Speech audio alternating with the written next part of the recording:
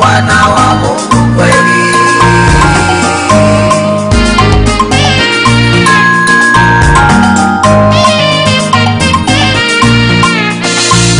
Hatubabaiki, hatuyumbi, hatusiti, tunaye Yesu kweli. Hatubabaiki, hatuyumbi, hatusiti, tunaye Yesu kweli.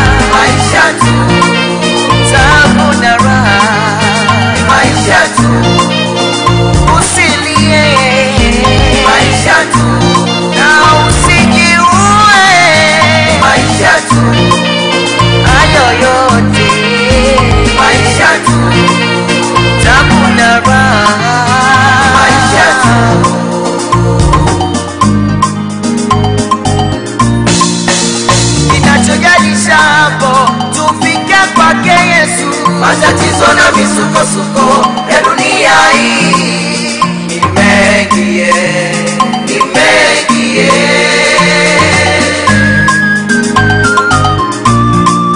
Matatizo na misukosuko ya dunia hii nimegie.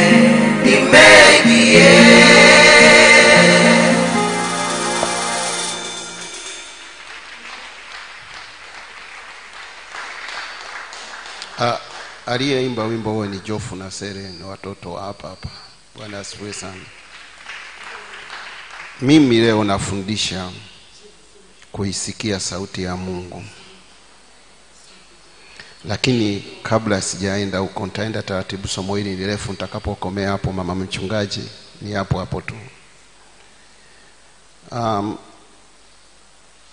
Kabla hujaisikia sauti ya Mungu ni lazima uifahamu Biblia.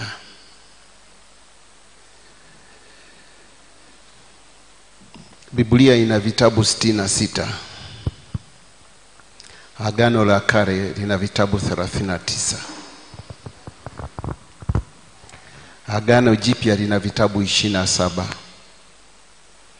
Biblia ina sura 2189. Biblia hii tunaisoma ina mistari 31,102. Uwe msomaji, lakini baba pale anatufundisha kila siku, tunajifunza kwa yule Mwakiboro, amen, na mama pale. Biblia hii ina maneno words 775,693. Biblia hii kitabu kirefu, kitabu kilichopo katikati ya Biblia ni Zaburi 118. Biblia hii sura ndefu kuliko zote ni Zaburi 119. Na nikomea hapo. Labda mstari mrefu kuliko yote ni Esther 8 mstari wa 9. Na mstari mfupi kuliko yote ni Yohana 11 mstari wa 35. Hiyo ndiyo Biblia yako ulionayo. Bwana asifiwe sana. Sasa kabla hujaisikia sauti ya Mungu ni lazima uijue Biblia ilivyo, ili uweze kuisoma vizuri na kuielewa. Bwana asifiwe sana. Lakini kuna kipengele cha pili. Tunasikiliza Biblia, tunamsikilizaje Mungu jinsi gani? Yaani kabla ya kuisikia sauti ya Mungu, unawezaje kumsikia Mungu kabla hujaisikia sauti yake? Unamsikilizaje Mungu? Maana kumsikiliza Mungu lazima uwe na utii mbele zake, uwe na nidhamu kwa watumishi, bishopu na mama, wazee wa kanisa, mashemasi. Uwe mtii kweli kweli na viongozi wa idara mbalimbali. Bwana asifiwe sana. Hapo ndipo unaweza kusikiliza sauti ya Mungu.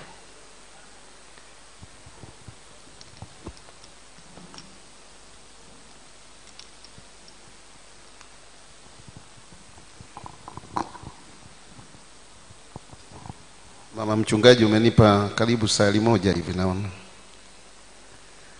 Ikiwa unataka kusikiliza sauti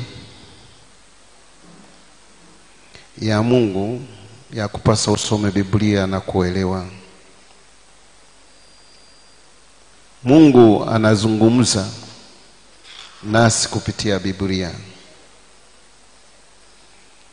Mwenye Biblia, msomaji wa haraka haraka, nisome Timotheo ya Pili sura ya 3 mstari wa 16 mpaka 17. Naomba ninyi wasomaji wa Biblia mnisomee hapo haraka haraka kidogo.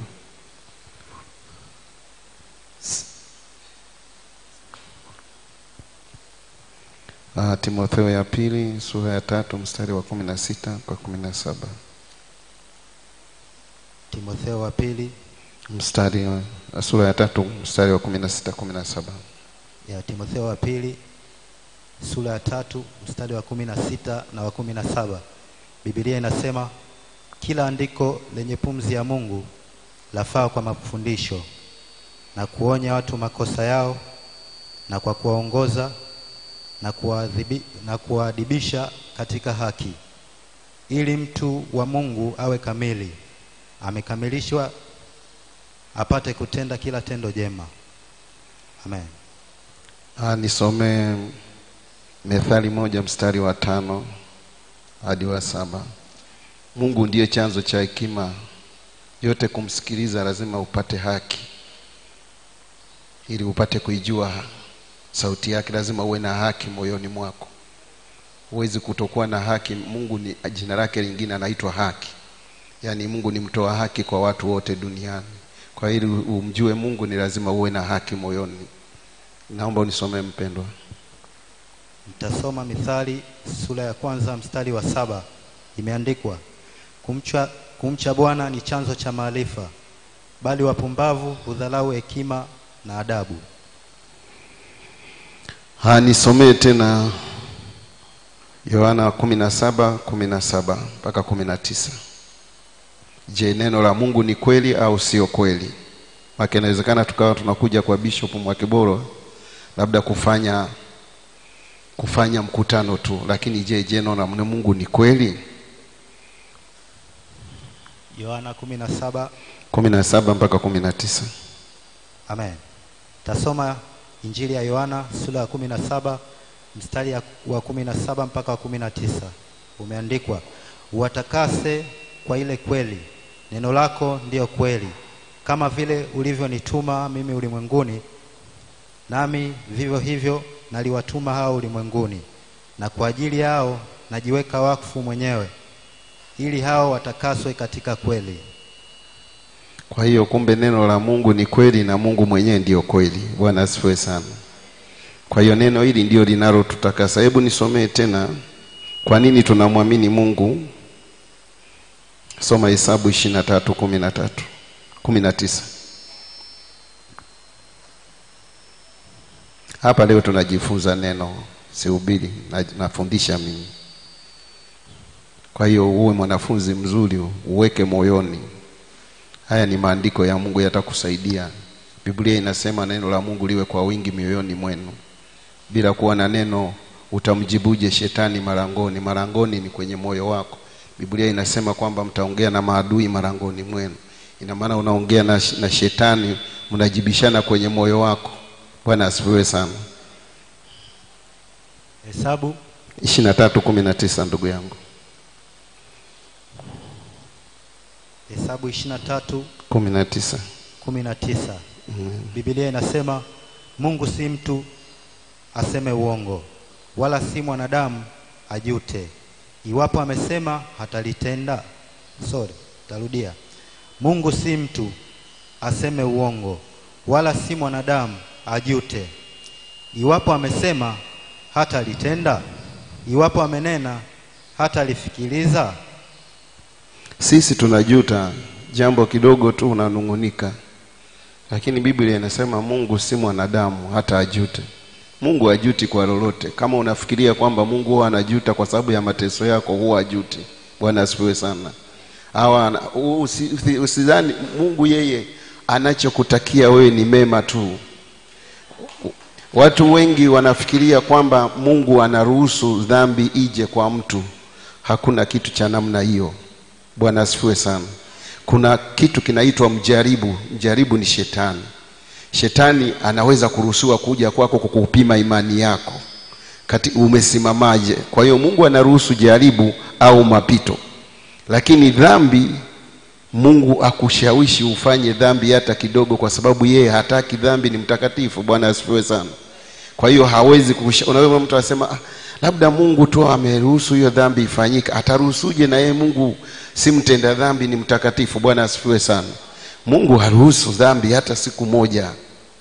Nisomee tena hapa Mungu wa kweli ni nani. Labda tusome Mathayo kwanza 28 mstari wa 18 mpaka 20. Watu kila mahali wanamsikiliza Mungu. Je, ni kweli duniani watu kila mahali wanamsikiliza Mungu? Tusikilize Biblia inasemaje. Mathayo 28:18-20. Mathayo sura 28 mstari wa 18 mpaka 20. Biblia inasema Yesu akaja kwao akasema nao akawaambia, nimepewa mamlaka yote mbinguni na duniani. Basi enendeni mkawafanye mataifa yote kuwa wanafunzi, mkiwabatiza kwa jina la Baba na Mwana na Roho Mtakatifu, na kuwafundisha na kuyashika yote ninayoamuru ninyi. Na tazama, mimi nipo pamoja nanyi siku zote hata ukamilifu wa dahari. Je, ni kweli watu kila sehemu yote duniani wanaisikiliza Injili? Naomba mnijibu. Ni kweli? Ni kweli? Kwa nini? Naomba mtu mmoja ainue mkono anijibu. Kwa nini umesema hapana? Yesu kasema enendeni ulimwenguni. Ina maana sisi tumetumwa kama wanafunzi wa Yesu, twende tukaipeleke Injili. Bishop hapa na kikundi cha Injili wanaipeleka Injili. Bwana asifiwe sana. Sasa wewe unaposema hapana, hebu nijibu kwa sababu zipi ulizonazo za kusema kwamba hapana? Naomba unijibu dada pale.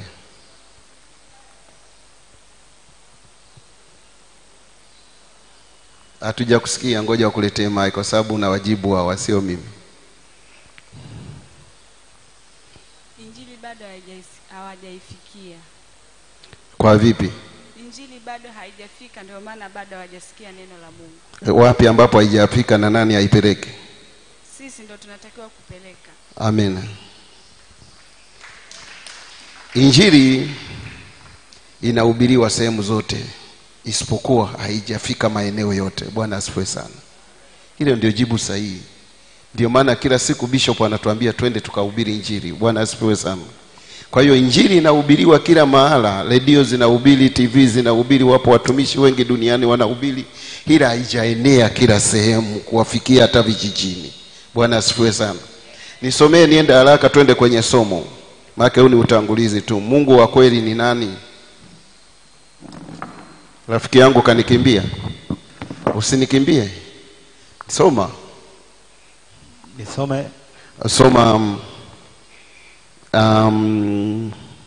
Zaburi 83 mstari wa 18. Tunataka tujue huyu Mungu aliyeko kwa Mwakiborwa aitwaye Jehova, jina lake lingine. Je, ndiye Mungu wa kweli? Hebu Biblia ituthibitishie. Amen. Zaburi 83 mstari wa 18 imeandikwa, wajue ya kuwa wewe uitwaye jina lako Yehova, ndiwe peke yako uliye juu ya nchi yote. Wajue kwamba wewe uitwaye Yehova ndiye uliye juu. Kwa hiyo Mungu wa Mwakiborwa aitwaye Jehova ndiye tunayomfuata hapa.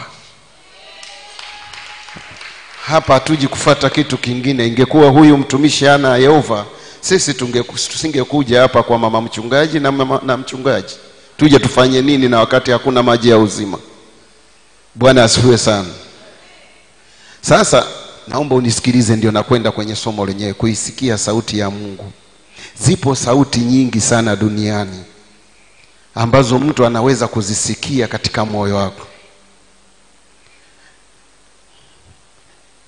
Zipo sauti nyingi sana duniani ambazo Mungu tu anaweza akazisikia. Nafsi ya mwanadamu ina vishawishi, yani nia, tashwishi. Dhamira ya mwanadamu pia ina sauti yake na utashi wake. Roho ya mwanadamu pia ina sauti yake. Hivyo moyoni mwa mwanadamu mnatupita sauti nyingi sana. Kumbuka, mwanadamu katika moyo wake ana kitu kinaitwa utashi, dhamira. Bwana asifiwe sana. Na Roho wa Mungu ukaa ndani ya moyo, na dhamira ukaa ndani ya moyo wa mtu. Dhamira ina ushawishi. Inaposhawishi inaiambia roho yako kwamba mimi nataka kitu fulani. Bwana asifiwe sana. Mimi nafundisha, ni darasa ili kwa Mwakiboro. Bwana asifiwe sana. Sasa nafsi inapomwambia roho iliyoko ndani ya moyo, roho inaamua either inywe pombe au isinywe. Lakini kishawishi cha kweli kweli kinacholeta tatizo katika moyo wa mwanadamu ni dhamira. Mimi nadhamiria kupata nyumba nzuri. Bwana asifiwe sana. Sasa nafsi yangu ndio inanituma kwenye roho, bwana mimi nataka nyumba nzuri. Roho inashawishika, inaiambia nafsi, sasa hapa tufanyeje? Kumbuka, roho wa Mungu anakaa ndani mwa mtu. Shetani akiwa ndani mwa mtu, rohoni mwa mtu, kwenye moyo, kwenye roho ya mtu anakaa shetani. Yesu akiwa ndani wa mtu, kwenye moyo wa mtu, ndani ya roho anakaa roho wa Mungu. Ndiyo maana ni makosa sana kusema mimi ni wa rohoni. Mpagani ni wa rohoni, Muislamu ni wa rohoni, na aliyeokoka ni wa rohoni. Niulize kwa nini? Wana roho wa Mungu ndani.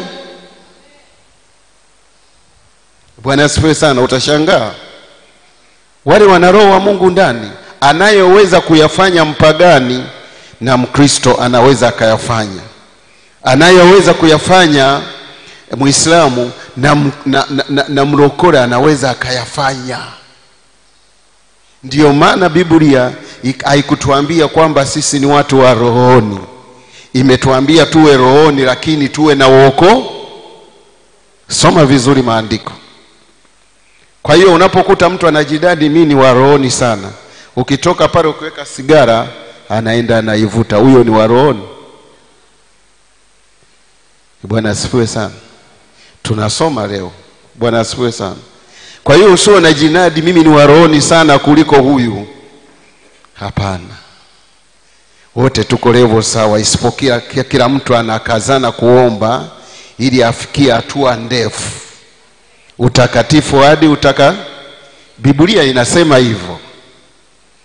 Kwa hiyo lile neno la rohoni sana, wapo watu wa rohoni, lakini tumeona wengi wameanguka wakiwa wa rohoni. Bwana asifiwe sana. Sasa kama angekuwa wa rohoni kweli kweli, asingeanguka kwenye dhambi. Bwana asifiwe sana. Unasema nina wokovu, nimeokoka, nampenda Yesu, imeisha. Bwana Yesu asifiwe. Twende kidogo haraka, maana mama mchungaji hapa anaangalia muda. Mara nyingi tunapokuwa katika hali ya kawaida tu, Mungu hupenda sana kuongea kwenye utulivu. Sisi tunakuwa hatujielewi. Unajua wapendwa, Mungu ni wa ajabu sana. Sijui, mimi sijaokoka sana kama wengine, lakini Mungu huwa anapenda kwenye sehemu ya utulivu kama hii. Ndipo huwa anaongea kwa ndani kwa utaratibu sana. Hana fujo. Roho wa Mungu ni mtaratibu sana. Is aggressive. Ana faraja sana. Unajua Mungu ana faraja, anataka umuelewe, si akuchanganye. Tatizo letu ni papara. Bwana asifiwe sana. Mathalan, kwa mfano umefunga siku 4. Bwana asifiwe sana. Sasa umefunga siku 4, unategemea nini moyoni? Unategemea michubuko, kwa sababu ulikuwa unapigana vita. Bwana asifiwe. Mwili unachoka, roho nayo inahangaika kwa kuomba. Bwana asifiwe sana. Hapo unataka upewe majibu. Ni mara chache sana. Bwana asifiwe. Ni mara chache. Ndio maana watu tunaacha majibu yetu kwenye maombi. Umeomba, umenena kwa lugha, hujamuuliza Roho Mtakatifu, hebu nipe fasiri ya maneno uliokuwa unanena moyoni mwangu. Unainuka unasema umebarikiwa sana. Sisi tunapiga makofi hapa kwa bishop, tunashangilia. Bwana asifiwe sana. Umeacha maombi yako pale. Roho Mtakatifu anaponena na wewe hujui staili ya maneno ile. Bwana asifiwe sana. Pia ana majibu. Wewe msumbue tu, mwambie nimenena nusu saa, sasa nataka na majibu, kwa sababu lugha hii sielewi. Mkinipenda, Biblia inasema mimi na Baba yangu tutakuja kufanya makao ndani mwenu. Kwa hiyo Roho Mtakatifu akai kwenye mabega, anakaa ndani ya moyo wa mtu. Majibu yanakuja hapo. Ukimuuliza bishop au mabishop kwa waombaji, kwa sababu hao ndio makuhani wetu, Bwana asifiwe, watakwambia ni sahihi. Sasa watu wengi wanaomba wakilia na machozi na kamasi zinawatoka. Ni sahihi kabisa, kwa sababu ni mbele za Mungu lazima tulie. Wakiamka pale hawamuulizi Mungu kwamba je, jibu langu lipo au halipo. Tunamsumbua bishop na mama na wazee wa kanisa, kumbe majibu. Yesu anatuangalia, anashangaa, mbona hujapata majibu? Ukinena, muulize Roho Mtakatifu, nini maana ya fasiri ya hii? Sijui hii lugha. Bwana asifiwe sana. Utapata majibu. Sasa ile michubuko inakufanya wewe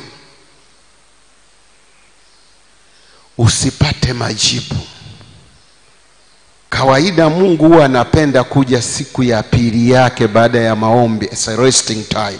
Yani siku ambayo wewe umepumzika, ndipo ataongea na wewe, iwe usiku barabarani ukiendesha gari. Yeye anaongea wakati wote, yani hana kanuni. Bwana asifiwe sana. Kwa sababu wakati huo umekunywa maji, umekula chakula, ndani kumetulia, huna tena misukosuko ya kupigana. Bwana asifiwe sana. Ndipo Roho Mtakatifu anakupa majibu yaliyo sahihi. Mimi mwenyewe nimetendewa hivyo mara nyingi sana. Bwana asifiwe sana. Sikuhubiri kitu ambacho sikujui, pamoja na Roho Mtakatifu sikufundishi nisichokijua. Ni kweli Mungu amenitendea kwa hali hiyo, lakini inahitaji kuijua sauti ya Mungu. Wakati mwingine nafsi inaongea kama Roho Mtakatifu, yani ikipenda kuwa na Mungu, nafsi ndani ya roho yako nayo inaweza ikanena. Bwana asifiwe sana. Kwani pepo alineni? Pepo alineni? Nafsi nayo inaweza ikanena kama Roho Mtakatifu, kwa sababu ina uvuvio wa Roho Mtakatifu, ina mafuta ya Roho Mtakatifu. Bwana asifiwe sana. Na kufundisha kitu cha ndani sana, na lazima hapa uwe muombaji. Bila hivyo uweze kupata kitu cha namna hii, ni ngumu sana. na hili kanisa ni la waombaji. Bwana asifiwe sana. Sasa ukisha tulia, Mungu analeta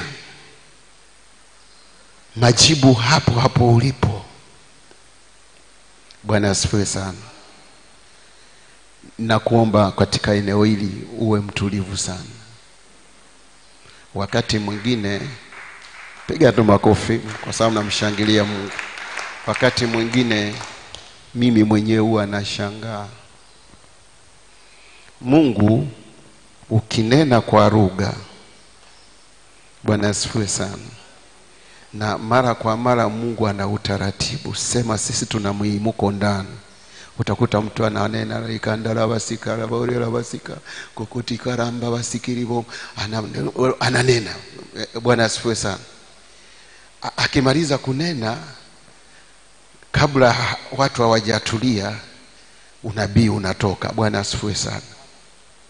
Ni sahihi. Bwana asifiwe sana. Lakini wakati mwingine inakuwa ni nafsi ya mtu iko karibu na Mungu, inafasiri kitu ambacho Mungu alikuwa anataka akilete baadaye. Bwana asifiwe sana. Lakini kwa ajili ya haraka, fasiri inatoka pale pale. Bwana asifiwe sana. Ndiyo maana hata mnenaji anaponena muutubu, anapomaliza kuhutubu, lazima fasiri ile ije kwa upole, kwa sababu Mungu huwa atishi labda kama anataka kuonya. Naomba hapo mnielewe vizuri. Mungu katika jumbe zake si wa kuwatia watu hofu. Jumbe za Mungu unaponena, anataka uwatie faraja, yani waimarishe watu rohoni. Bwana asifiwe sana. Anapoonya Mungu ndiye anakuja kwa ukali. Kwa mfano unaweza kusema, wanangu, unaona anavyoongea, wanangu nawatakia mema, wanangu nitawabariki. Huyo ndio Mungu. Yani yeye anaongea kwa sauti ya upole sana. Sijui labda wenzangu anaongeaga kwa ukali. Mimi kwangu anaongea kwa sauti ya upole. Haongei kwa sauti ya uchungu sana, kwa sababu is inner, yani inner, inside your heart. Yani yuko ndani ya moyo wako, anakujua mawazo yako, anafahamu fikira zako, anafahamu uzito wako, anafahamu maombi yako, anafahamu kiwango chako cha kiroho. Hawezi kuja tena kukutisha Mungu. Anakuja kukupa faraja. Bwana asifiwe sana. Kama kuna neno la kuonya, ndio Mungu anakuja kwa kuonya. Bwana asifiwe sana. Lakini kama neno la kawaida tu, Mungu anaongea kwa utaratibu sana. Wapendwa, tujaribu kuijua sauti ya Mungu. Na utakapoijua sauti ya Mungu, labda niulize swali kabla sijaendelea. Ni wangapi ambao wameshaisikia sauti ya Mungu na wakaijua? Naomba wainue mikono. Yani kwamba huyu sasa ni Mungu anaongea. Usiogope, mama mchungaji si yuko pale. Ni wangapi? Kwa hiyo nyinyi hapa Mwakiboro anapowafundisha neno la Mungu hamjaijua sauti ya Mungu? Mama mchungaji, mikono ni michache, na shangaa hata mimi. Wangapi ambao wameisikia sauti ya Mungu? Lakini mnaisikia sauti ya Mungu. Sasa mnaogopa nini? Kwa sababu mtu ambaye anaisikia sauti ya Mungu anainua tu. Kwani hapa kuna mtihani? Bwana asifiwe sana. Wewe inua tu, lakini kama umeogopa, unaona hofu, endelea kuwa na hofu hiyo hiyo. Bwana asifiwe sana. Yesu atakukuta na hiyo hofu. Ni vizuri. Danford, rudi kanisani.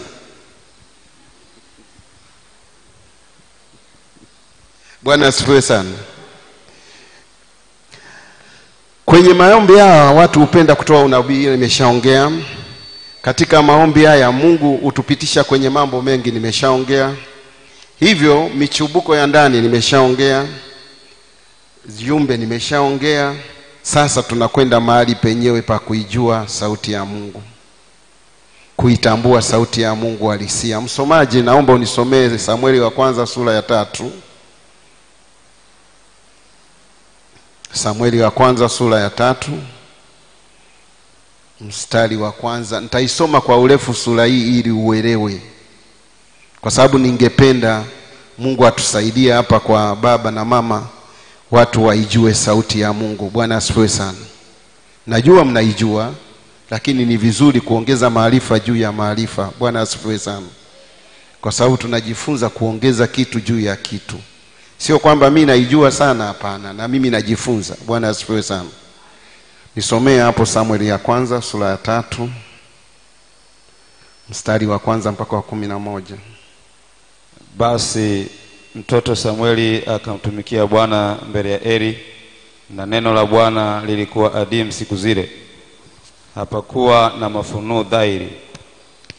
Ikawa wakati huo Eli alipokuwa amelala mahali pake, tena macho yake yalikuwa yameanza kupofuka. Sikiliza kwa makini. Hata asiweze kuona, na taa ya Mungu ilikuwa haijazimika bado, na Samueli alikuwa amelala katika hekalu la Bwana palipokuwa na sanduku la Mungu. Basi wakati huo Bwana akamwita Samueli, naye akasema, mimi hapa. Akamwendea Eli kwa haraka, akasema, mimi hapa, kwa maana uliniita. Akasema, sikukuita, kalale tena. Naye akaenda akalala tena. Bwana akaita mara ya pili, Samueli, Samueli. Akaondoka akamwendea Eli, akasema, mimi hapa, kwa maana uliniita. Akajibu, sikukuita mwanangu, kalale tena. Basi Samueli alikuwa hamjui Bwana bado, na tena na neno la Bwana lilikuwa bado alijafunuliwa kwake. Bwana akamwita Samueli mara ya 3, naye akaondoka akamwendea Eli, akasema, mimi hapa, kwa maana uliniita. Ndipo Eli akatambua ya kuwa Bwana ndiye aliyemwita yule mtoto. Kwa hiyo Eli akamwambia Samueli, enenda kalale, itakuwa akikuita utasema, nena Bwana, kwa kuwa mtumishi wako anasikia. Basi Samueli akaenda akalala mahali pake. Bwana akaja akasimama, akaita vile vile kama kwanza, Samueli, Samueli. Ndipo Samueli akasema, ndipo Samueli akasema, nena Bwana, kwa kuwa mtumishi wako anasikia. Bwana akamwambia Samueli, angalia, nitatenda tendo katika Israeli ambalo kila atakayelisikia masikio yake yatamwasha. Siku hiyo nitayatimiza maneno yale yote niliyoyasema juu ya Eli katika habari ya nyumba yake, tangu mwanzo hata mwisho. Kwa maana nimemwambia ya kwamba nitaihukumu nyumba yake milele kwa ajili ya ule uovu aliyoujua, kwa kuwa wanawe walijiletea laana, wala yeye hakuwazuia. Na kwa hiyo nimeapa juu ya nyumba ya Eli, ya kwamba uovu wa nyumba ya Eli hautasafika kwa dhabihu wala kwa sadaka hata milele. Naye Samueli akalala hata asubuhi, akaifungua milango ya nyumba ya Bwana. Samueli akaogopa kumjulisha Eli maono hayo. Inatosha. Amen. Umesikia Samueli aliyezaliwa kwa maombi ya nani?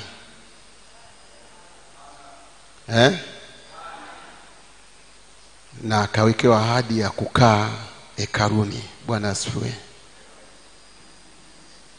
Samueli yuko madhabahuni, Eli wakati huo macho yanaanza kupofuka kidogo. Sauti ya Mungu inamuita Samueli. Samueli haelewi. Bwana asifiwe sana. Yeye anakwenda kwa Eli kumwambia, Eli, niko hapa, umeniita. Bwana asifiwe sana. Eli naye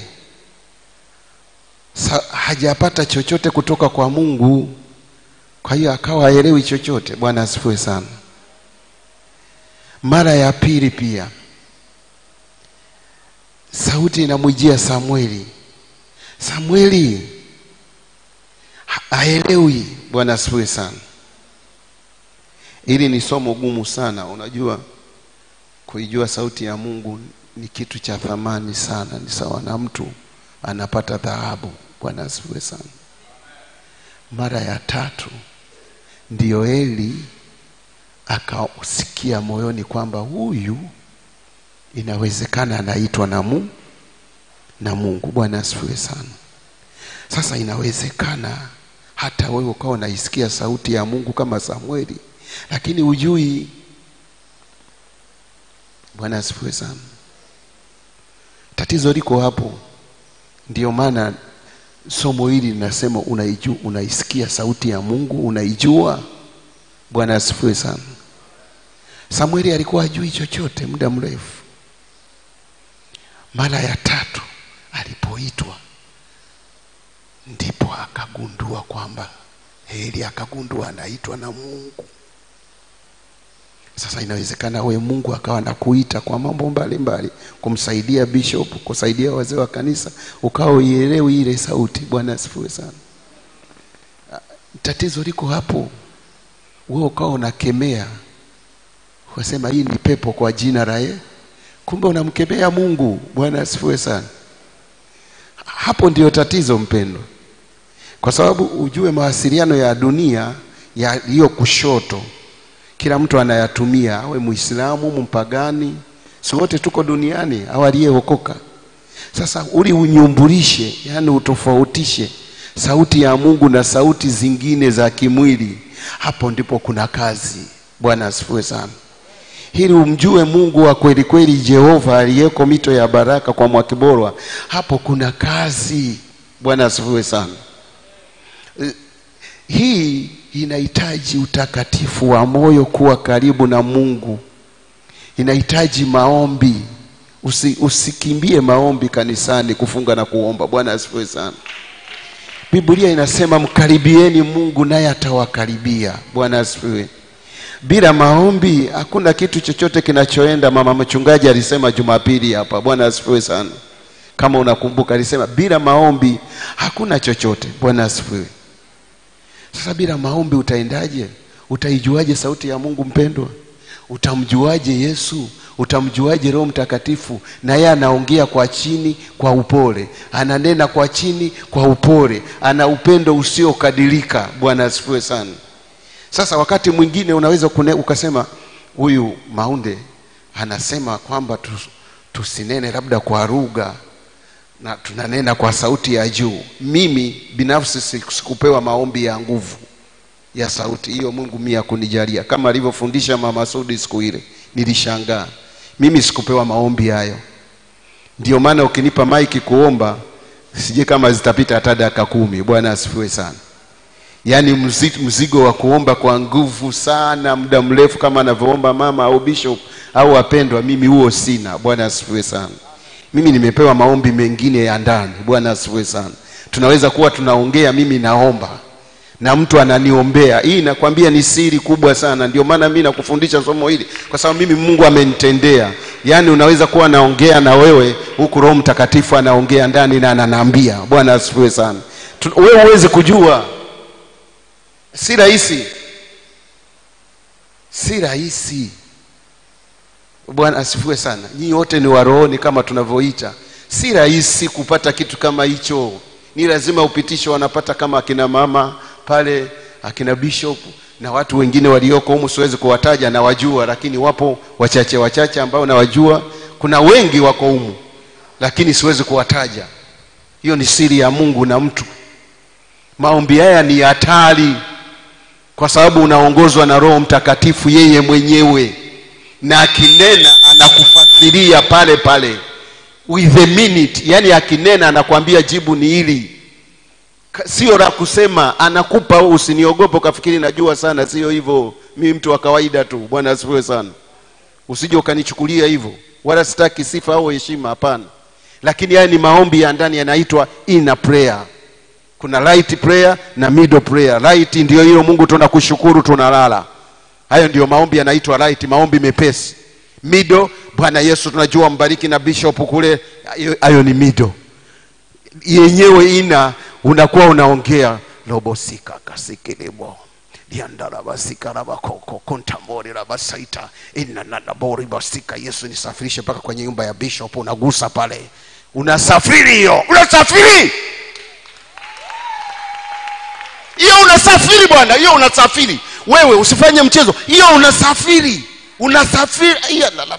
Hiyo unasafiri.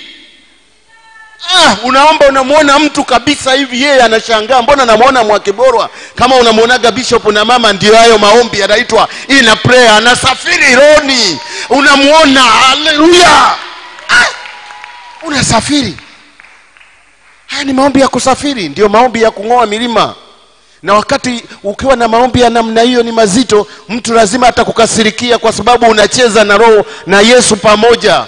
Mungu kakuambia fanya hivi, unafanya, usiogope. Huyo mtu anaona misukosuko kwa hali ya kawaida. Bwana asifiwe. Anaona huyu mchawi nini? Atakuita hata mchawi, mtu mbaya. Unasafiri naye, yani umraumu, unaomba naye. Bwana asifiwe sana. Maombi ya ajabu sana. Ningefurahi Mungu akatupa maombi yote haya tumsaidie baba. Ni mazito. Nasafiri. Halafu hayo hayaogopi, ila ni lazima uwe tayari. Yana vita sijawahi kuona. Utalia, utamuomba Mungu akuondolee mzigo ule, atakwambia nilikupa hiyo sehemu ya maombi. Ni maombi magumu sana. Sasa hapo ndipo utakaposikia sauti ya Mungu. Bwana asifiwe sana. Hiyo ndivyo inavyoenda. Ukiwa kwenye maombi ya aina hiyo, usikii kelele za ndani. Nje unasikia, lakini ndani usikii. Kwa sababu una convert, yani Roho Mtakatifu unamwambia hivi, funga nafsi yangu, funga mawazo yangu, funga utashi wangu, nataka uombe wewe. Wapendwa, mimi kama nasema kitu kiuongo, Mungu anihukumu. Bwana asifiwe sana. Anafunga. Yani ni wewe kumtuma Roho Mtakatifu ili akupe maombi hayo. Anafunga Roho Mtakatifu, wewe humshughulishi. Unataka ujishughulishe uombe kwa akili zako, ndio tatizo hapo.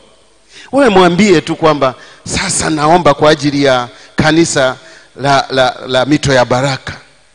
Naomba roho yangu, naomba nafsi yangu, naomba mawazo yangu ya nyamaze, na unautiisha mwili kwa jina la Yesu. Tena unasema na damu ya Yesu ikae pale. Naomba Roho Mtakatifu na kuruhusu unene uombe wewe. Niseme kwa utaratibu. Siku moja nilikuwa naomba. Mimi sio muombaji. Huwa najaribu. Bwana asifiwe sana. Nilikuwa naomba, Roho wa Mungu akanambia hivi, wewe uliniambia masaa 4. Kwa nini unaendelea kujitesa unafunga masaa 7? Mimi nimekuja kukupa majibu yako. Unajua nilishtuka. Bwana asifiwe sana.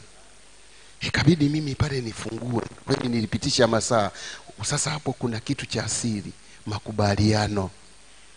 Yani kabla hujaomba ili usikie sauti ya Mungu. Mchungaji, naona kama muda umenishia au bado na dakika. Dakika 10.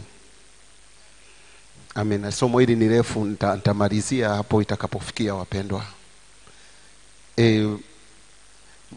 Kama sitapata nafasi kwingine atakuja mtu mwingine atafundisha, kwa sababu hapa ni kisima cha Daudi, ni kisima cha Yakobo. Bwana asifiwe sana. Amen. Hapa kila mtu akisimama hapa atafanya ya Mungu, atafanya ya kwake. Sasa niachie hapo nimalizie kwa kusema hivi.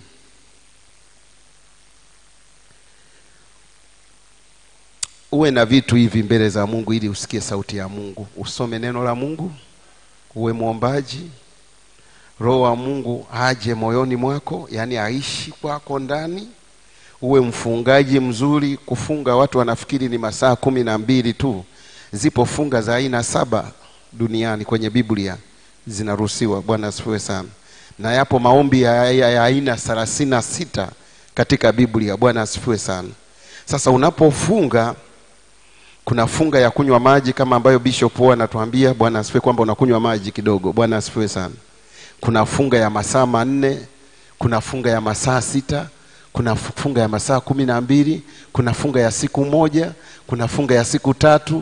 Yaani haya maombi ya masaa mimi yamenisaidia sana. Nilikuwa na yadharau, lakini nilipoingia kwenye mnyororo huo wa kufunga masaa mafupi yalinisaidia sana. Bwana asifiwe sana. Kwa sababu kuna watu wengine masaa 12 yanawashinda, ikifika saa 7 lazima akanywe chai. Bwana asifiwe sana. Sasa masaa 4 yalikuwa yananisaidia mno. Mimi kazini kwangu nilikuwa na vita sana mama mchungaji. Sana. Yani bila Yesu saizi ningekuwa naitwa marehemu. Bwana asifiwe sana. Kwa hiyo Mungu alinifundisha. Mimi nimekulia Zaburi vita. Bwana asifiwe sana. Sio mimi sipigani, ila nikivaa zile silaha nikiingia kwenye vita nafanya kile Mungu alichoniambia. Wewe huwezi kujua. Bwana asifiwe sana. Utakuwa unaona vitu vinaporomoka tu, wewe unashangaa.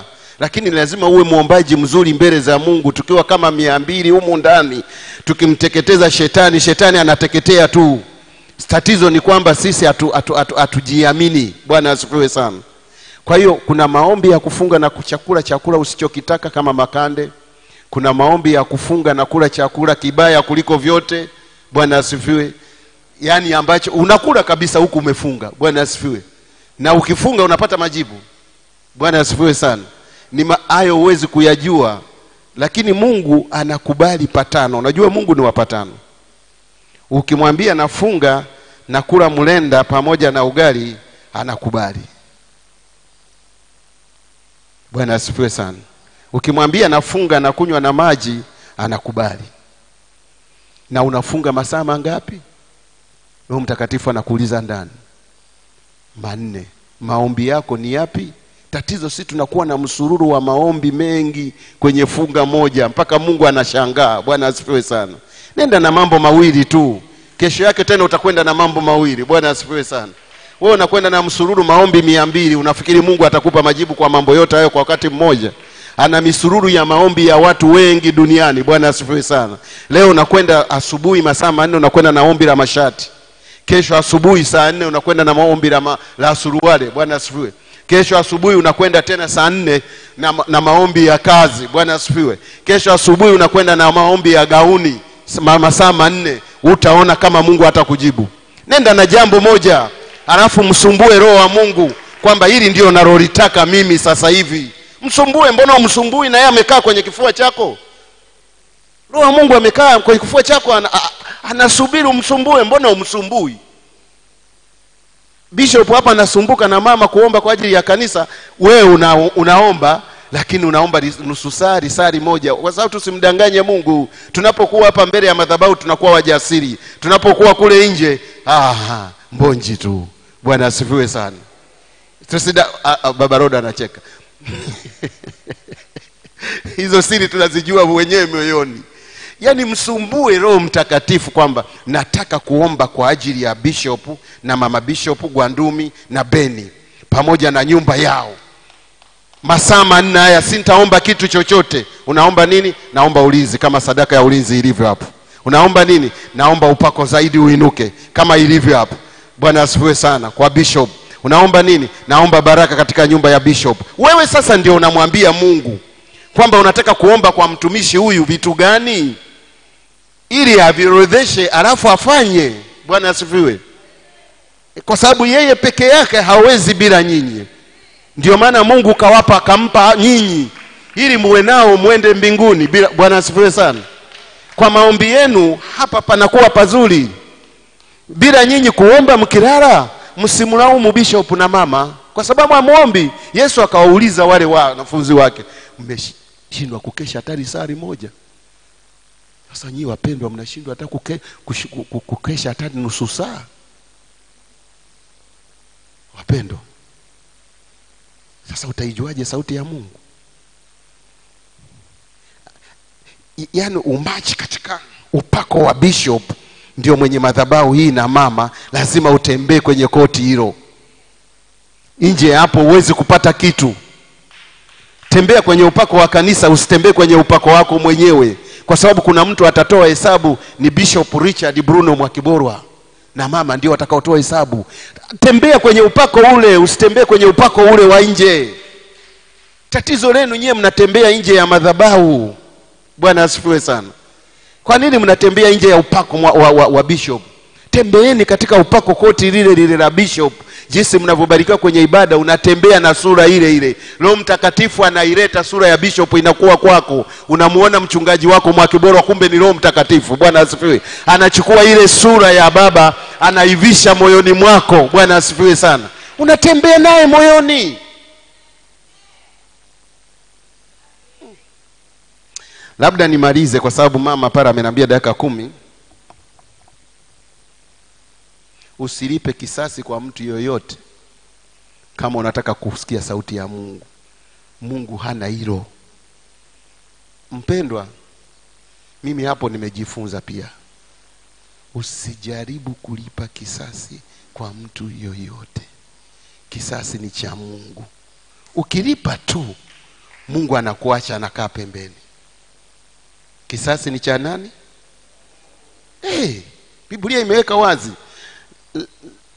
Usishindane na mtu mwovu. Unajua wakati mwingine mama mchungaji huwa anasikia shuhuda zingine, huwa anacheka kwa sababu Yesu ndio huwa anapigana vile vita, lakini unamsikia mtu anasema nikashindana naye, nikapigana naye. Wewe una uwezo wa kupigana na yule mtu? Yaani huwa anashangaa kweli kweli. Sema Yesu akapigana naye, Roho Mtakatifu akapigana naye mpaka akashindwa. Bwana asifiwe. Sasa wewe unamuweza shetani wewe? Yesu akikaa pembeni unamuweza shetani? Eti nikamdunda shetani, nikamdunda mateke, nikamkanyaga, nikamtemea na matempu. Sio hivyo. Yesu ndiye anayepigana vita, sio sisi. Anaitwa Bwana wa vita. Yaani ukimwambia tu, mimi kuna siku moja nilikuwa nakwenda baharini. Nikupe ushuhuda tu kidogo kwa kifupi. Maana nimepona kule kufa karibu mara 7. Kumbe watu wamenitegeshea kwamba nitakapopanda kwenye ngazi ile, tulikuwa tunapanda kama ni meli iko juu zaidi hapa ile la bishop. Sasa mnapanda kwanza kwa boti iko chini, wanashusha pilot rope ya kamba ile ya kupandia, alafu mnakuta kuna ngazi inaitwa gangway ambayo ni ya kuingilia melini. Sasa ni parefu na bahari kule imechafuka. Sasa kwa sababu mimi nilifanya miaka 18 kule na kulikuwa na senti, kwa hiyo kumbe watu walikuwa wanaitamani ile senti. Sasa ili niondoke kwenye nafasi ile, si lazima waniondoe. Namshukuru baba, mimi sikumshuhudia hilo, huwa na nyamaza tu kimya. Mama mchungaji, kwanza nilitapika sana siku hiyo, baada ilichafuka nikatapika, nikakosa nguvu. Nilipofika pale nikasikia hivi, leo mama Unda aliniombea, nakumbuka naye. Bwana asifiwe sana. Lakini maombi ya bishop ni ya muhimu sana, hasa ukijua. Unajua mama, kuna kujua kwamba huyu bishop yukoje. Ukatembea katika maombi ya, utavuka tu. Lazima uelewe hicho. Nilipokuwa pale chini nilisikia leo nitakuonyesha miujiza. Lakini nasema hivi, nilimuona bishop, mama na baba na mke wangu. Sikumuona mtu mwingine rohoni. Nikaona kama wananisukuma hivi ili nashuhudia kweli mbele za Mungu na malaika. Huwa sipendi kushuhudia. Cha ajabu wapendwa, yule alikuwa amelewa, ametapika sana, alafu nguvu hazimo mwilini kabisa. Bwana asifiwe sana. Ndiye alikuwa kwa sababu mimi nilikuwa ni askari, ndio nasimamia kile kituo kwa muda wa miaka 18. Kwa hiyo dhamana ya meli ile kupakua na kufunga pale ilikuwa chini yangu. Mimi ndio naweza kusema kwamba meli isifunge kwa sababu kuna bomu chini. Nilikuwa nimesomea ugaidi na watu wa Israeli, na sehemu hiyo nina vyeti kama 7 hivi vya upande wa threat ugaidi. Kwa hiyo hapa ukija kareti zimekaa vizuri tu, ila wewe huwezi kujua. Kwa hiyo nilisomea hivyo vitu, tulikuwa watu kama 12, mimi nikapewa ile kusimamia meli za kule, ni hatari. Nilipanda, wakanambia wewe usipande. Mimi nikaambia nitapanda. Sasa watu wote wamekaa, tunapanda watu kama 15, wanajua kwamba sintoweza kwenda kule. Na kweli, kwa sababu kwa nini? Sishuhudii uongo. Nataka nikushuhudie ukweli. Shetani anaweza kusema unashuhudia huo, mimi nashuhudia ukweli. Kwa sababu mtu alikuja akananongoneza hivi, leo ilikuwa ufe. Sisi tulikuwa tunajua. Nilipopanda nikapata nguvu za ajabu, nikapanda mpaka pale kwenye pilot, nikarukia kwenye gangway, kuisikia sauti ya Mungu. Kwa sababu iliniambia leo nitawaonyesha muuji.